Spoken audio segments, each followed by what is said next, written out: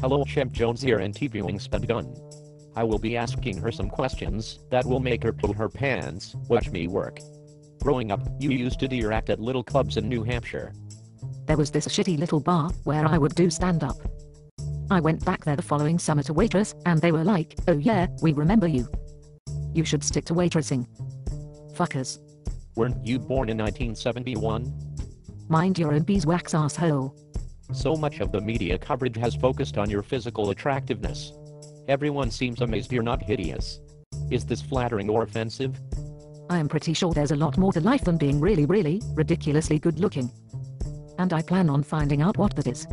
The newest craze in consumer health is adhesive pads filled with detox herbs that supposedly suck toxins out of the bottom of our feet while we sleep. An analysis at a California laboratory shows no significant difference between used and unused pads.